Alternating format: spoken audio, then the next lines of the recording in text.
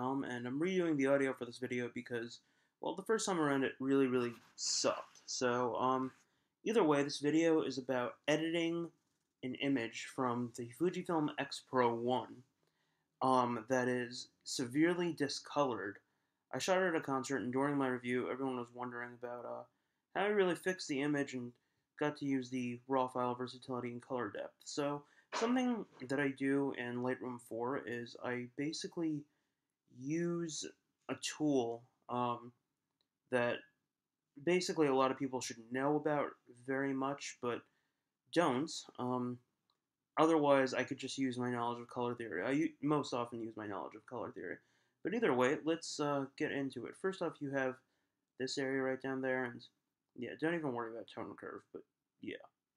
Anyway, so I use the split toning area, and I basically set the highlights and the shadows to basically what I would want them to be. So maybe I want her skin to be like maybe an orangish or bluish, and I tweak that accordingly. So I just move that over to whatever I'm going to want it to be first, and then you see a little bit of changes, but not enough yet. You'll see more in a bit. Just hold on. Then I set the shadows to whatever I want it to be as well. I raise the saturation levels, and then I mess with the balance a bit, and you see how the image changes. See that? And now if you keep moving around, you'll see, well, one, a really trippy show, but otherwise, not really. Then I can go up, and I can mess with the white balance, and I can mess with the tint more. That's too much. Until I can get what I want. And it's getting closer to what I want, but it's not really there yet. That's really close, actually. So then after that, I just scroll back down, mess with the colors a little bit more, and now it's starting to look a little bit like chrome film, which is really cool. And you just mess with the colors even more until you get a really desired look. Well, desired look is once again very subjective. It's really what you want. So just keep messing with that.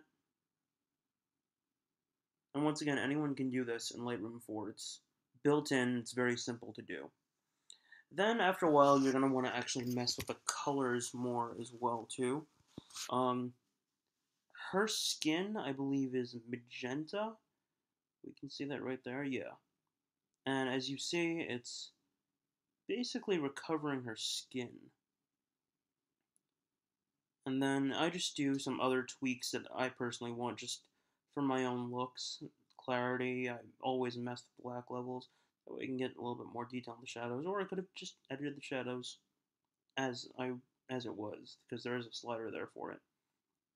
Then I can keep messing with the colors to see more. Don't even worry about tone curve again. I never use that. But yeah, and then I can just tweak the colors even more. But in addition to that too, when you're messing with colors this much, you really should remember that you're also introducing a lot of color noise. So if you want to get rid of that, you have to go down to the noise reduction area, and you have to raise the noise reduction.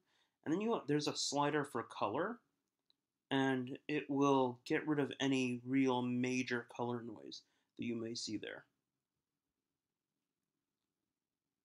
And it's mostly gotten rid of. You may want to tweak it a little bit more. But yeah. So that's one image at least. There are others I can go through. Let me just pick one that I like. Alright, well, do I want any of these? No. I edited the other ones earlier. No. Alright, fine, I'll edit this one. This one's a little tougher. Red can be very tough, however, I was able to get it in the other blog post in my Fujifilm X Pro 1 review. Either way, you just have to figure out what colors you want for the highlights and what shadow color you want as well to dominate. So just go in and you mess with the sliders again. Really pretty simple. Another thing that you could have done is you can actually use the white balance brush, which Lightroom 4 has, and works really well. Once again, though, that depends on the color depth of the image and other factors as well too. But it's something that a lot of people forget about. However, it's really, really useful. And as you see, I'm just moving the sliders, messing with the colors, seeing the effects I get.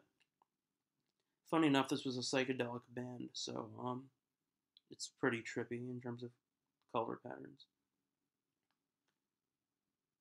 And once again, just keep sliding it around, seeing what I'd want. Sometimes I don't even always know what I want. I don't always have a vision in mind, so I just play with the colors, see what I can get. And also keep in mind the saturation and vibrance. So vibrance controls the more subtle colors, while saturation controls the more dominant colors in an image. So you should always keep that in mind. And then messing with the green levels. Green's supposed to be the highlights right now, and yeah, just keep messing with it. Keep messing with it.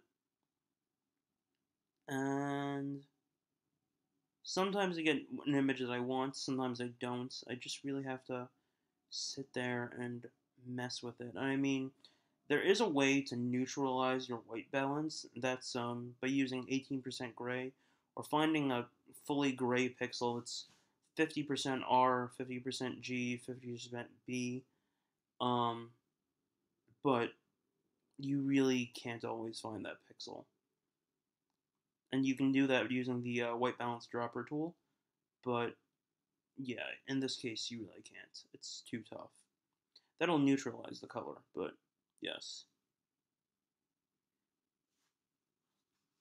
And that's really about it right there. I mean, there's really not much else to the editing. So that's it. Thanks a lot, guys. Take care.